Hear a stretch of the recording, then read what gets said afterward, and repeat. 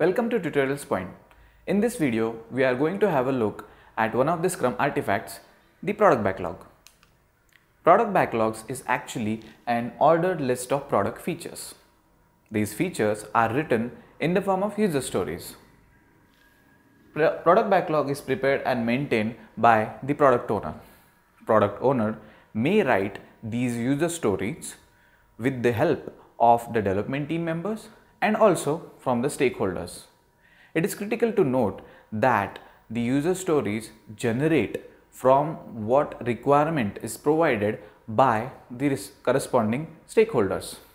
Development team works with product owner on the product backlog in the sprint planning meeting to write it in a way that it is transparent to everyone. Product backlog includes feature, idea, enhancement, bug fix and documentation. Yes, it can contain everything. It can be as minor as a feature request or it can be as big as a design change. Trick is to keep it visible to everyone, to the development team members and also to the stakeholders. Lastly, product backlog is never complete and it is dynamic. Let us consider a product.